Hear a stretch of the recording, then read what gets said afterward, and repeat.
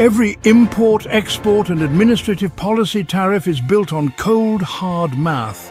Here's how the US calculates who wins and loses in global trade.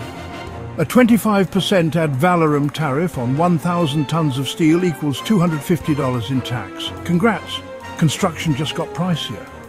Specific tariffs, $1 per kilogram of cheese equals math for big dairy lobbyists. The US imports $500 billion more from China than it exports. Is that bad?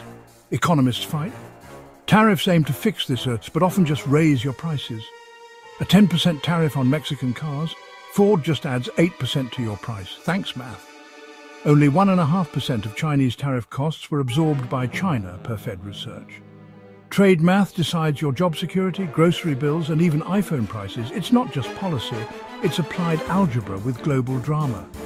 Spot the math on your next receipt. Comment how tariffs hit your wallet. Share this video and subscribe for more.